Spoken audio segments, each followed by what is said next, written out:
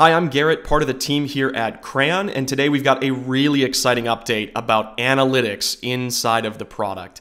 I'm going to show you what this looks like by starting on the Compete Hub window. And what I used to do is if I had a question about Battlecard performance, I would click on the Battlecards tab, navigate to the performance menu, and then start digging into the numbers. We can actually get there much faster than ever before with this new top-level menu bar called Analytics. It rolls up Battlecard performance, board performance, and win-loss analysis into a single tab.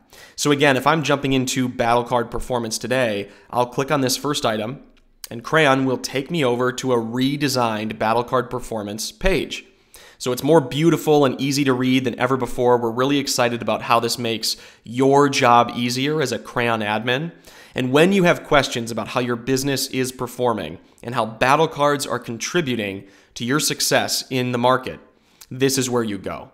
You'll notice a couple of things have changed here. Number one, we used to have preset slots of time. So we still have those 7 days, 30 days, a month. And that was really how you could slice and dice Battlecard performance over a period of time. There's now a new section at the bottom with start date and end date that is full calendar filtering. So any time slot that makes sense for you, your team, your executive team, you can now filter by that custom window of time. This is really great if you're getting pulled into an executive QBR. If your sales team is asking about how they performed or how win-loss is looking for a specific period of time, or you can go back and look at how Battlecards affected and influenced revenue around something like a product launch. This is a really interesting capability that you can use to tailor this to any situation you can think of. So you're no longer bound to just the preset dates. They're still there if that's convenient, but the custom date now available from the top. You'll also see that we are defaulting to month now, not week. This is a little bit more of a clean view, a more useful view for a lot of our admins. So defaulting to month shows you this clean chart with a trend over time. It's a little bit easier to grok, especially for that persona that's like an executive or a sales leader that's not inside of Crayon every single day or every single week like you might be. Easier to export and incorporate in your deck wherever that might be going. You'll also see this interesting flip between total views and unique users. You can break down your Battlecard performance data by total views or, again, by unique viewers. This is all downloadable, but this is a very powerful capability here to show you how much total traffic are you seeing, that's total views, and then how many individual Crayon users have hit your Battlecards or a specific Battlecard in this period of time.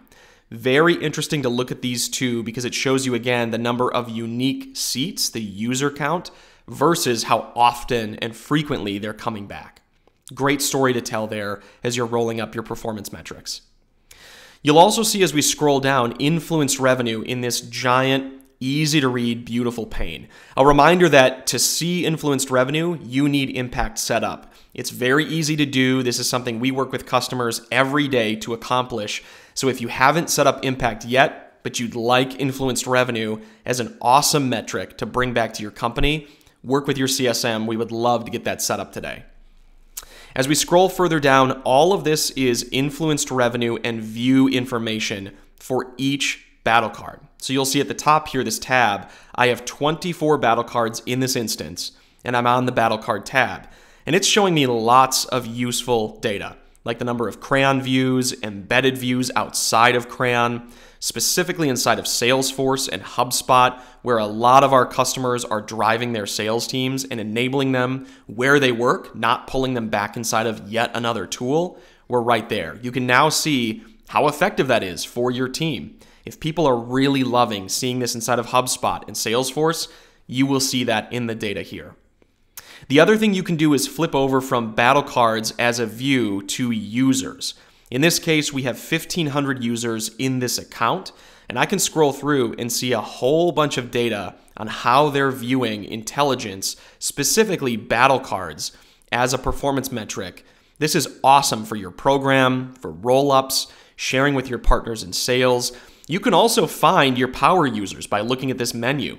All of these are filterable. So if you want to see, hey, who looked at this today? who is going into this right now, you can find that with Battlecard performance metrics in the updated analytics view.